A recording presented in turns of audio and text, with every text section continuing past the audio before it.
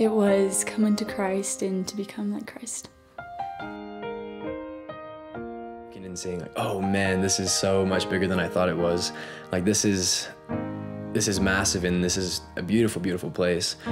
Everyone was super excited, and at practices it was so happy, and everyone was happy that they were able to participate, and everyone was making friends. And I want this to, I knew this was so amazing. I didn't want it to end, and so I think that was definitely, that was my feeling after it was. My mom was outside after I finished the performance, and I remember she was crying and laughing at the same time because she looked at me and she said, "Whitney, I had no clue you could dance anymore." All this preparation, all this time came up to this one moment, and then in this one moment it was beyond our expectations. It was like a kind of a magical thing. It was like, I'm so nervous, and like, I don't know, I can't remember the first line, and then all of a sudden, like, you got that pitch or you got that first note of the song, and then it was like, ah, yeah, this is why.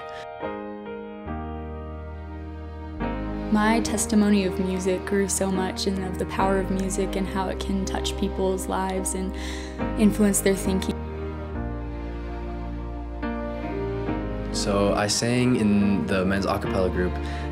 We sang Near My God to Thee, and that was a powerful song. To me, overcome and to come and to become were all basically telling me to center my life on Jesus Christ, and that if I did that, I would be able to overcome all things and become like Him and come unto Him.